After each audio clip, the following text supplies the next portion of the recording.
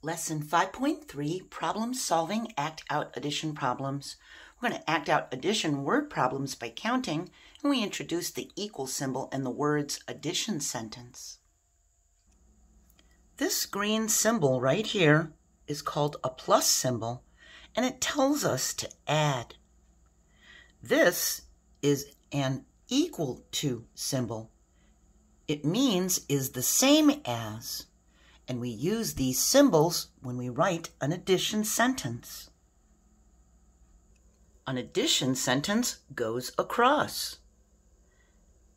We have one red counter and one blue counter. We have one and one more. 1 and 1 is 2. We can write the addition sentence 1 plus 1 is equal to 2. An addition sentence has numbers, a plus symbol, and an is equal to symbol. We can write a plus symbol with our right hand for the right-handed students. We start here and we come down, and then we come over on this side and we pull the pencil towards us. So we would start here, and we don't go all the way down, and then we put the pencil here and we pull it towards us and we make a plus.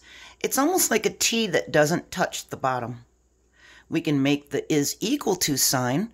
We start on this side above the dotted line or near the dotted line, and we pull the pencil to us, to our hand, and we go back and put it here and make another one towards our hand. So we would start here and pull towards our hand and start here and pull towards our hand. We made a plus and an is equal to symbol. We can make a plus sign with our left hand for the left-handed students. We start here and come down, and we go on this side and pull the pencil towards our hand. We can make the is equal to symbol. We start here and pull towards our hand, and then underneath the dotted line, we pull towards our hand.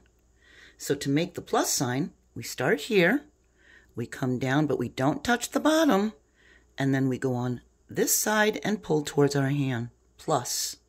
We can make the is equal to symbol. We start on this side and pull towards our hand, and go back and pull towards our hand. Here we have a barn and some horses. 2 horses are in the barn. 3 more horses come to the barn. How many horses are in the barn now? We can count them. In the barn, we have 1, 2, and we can write the number 2. 3 horses come. 1, 2, 3. Write the number 3. We can add the horses by putting the numbers together. We can act out an addition problem by counting all of the objects in both groups. 2 tells the number there are in the barn. 3 tells the number of horses that come. We can count on from 2. We have 2, 3, 4, 5. There are 5 horses now. We can write the number 5. We make sure to count both groups, the ones that are there and the ones that come. And the plus symbol tells us to add the horses in the barn to the horses that come. The equal symbol tells us that 2 plus 3 is the same as 5. Let's try another one. There were 3 sheep on a hill. 1 more sheep comes to the hill. How many sheep are on the hill now? We can write 1, 2, 3 sheep that were on the hill. In this space, we write how many come, and that was 1 more. And we can put 3 and 1 together. 3 plus 1 is 3, 4.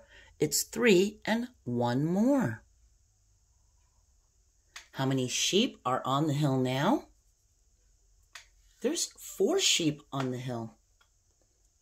We can put together 3 and 1 more, and that is 4.